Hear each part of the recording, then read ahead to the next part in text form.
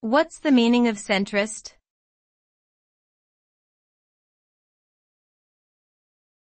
Centrist.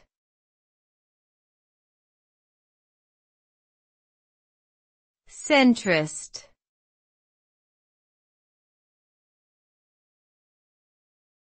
Centrist.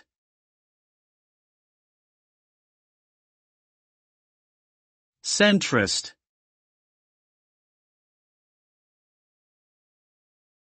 The term centrist is used to describe a political ideology, position or party that is situated at the center of the political spectrum. Centrists typically advocate for a balanced approach to governance, and they often seek compromise and consensus in decision-making. They are moderate in their views and tend to reject extremism from both the left and the right.